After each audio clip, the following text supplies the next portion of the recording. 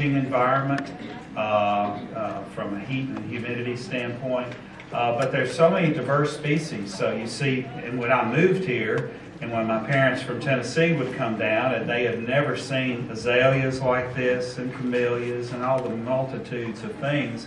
So just from your wildflowers to your woody plants, even the native grasses are unique. So there's such a diversity here. And so when you have a meeting like this, it's exciting. And I personally want to express my appreciation to Amy Carter and to Glenda Gibbs and to Dana Cheek, three of our folks here that work really hard and have been shepherding this conference, or in cooperation, I'm sure Amy will say, with a lot of folks, but they've really taken a leadership role from our campus standpoint, so I express my appreciation to them. So when you talk about all the diversity of things that y'all see, and as far as wildflowers, I want to tell you that the University of Georgia here at the Tifton campus is very diverse as well. We've got almost 500 people that work here.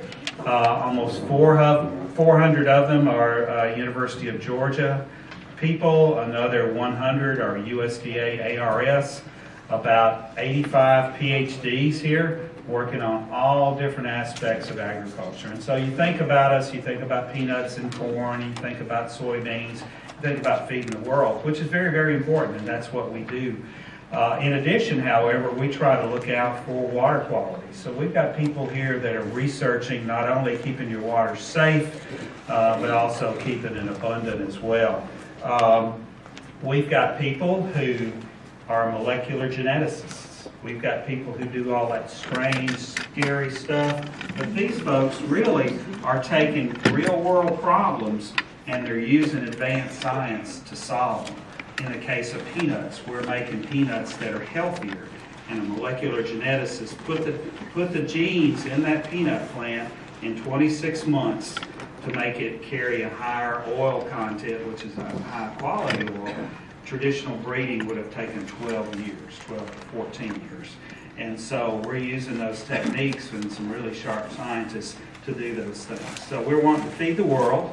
We're looking out after your water quality. I think part of your tour is the Future Farmstead, and you're going to learn about how we're going to use agriculture to make sure that we have abundant and renewable energy in your future as well. So we like to think we're pretty diverse here as well, Amy.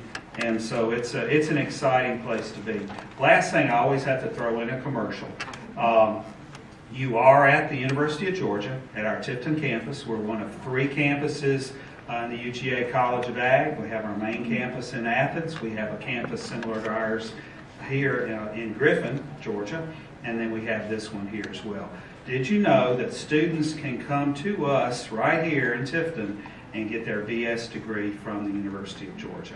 They come to us, they transfer with their first 2 years from ABAC or Darton or Bainbridge College or others.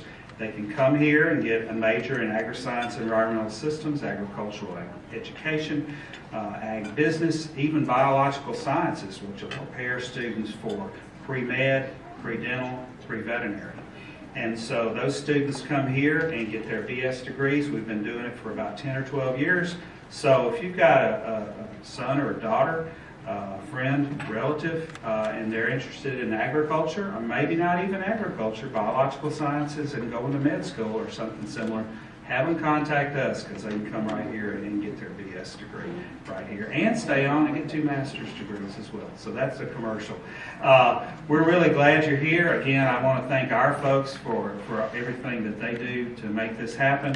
And I can feel a lot of enthusiasm and excitement in the room. So I'm going to get out of the way and let y'all get started with your important part of your conference. So welcome. We're glad you're here at the University of Georgia.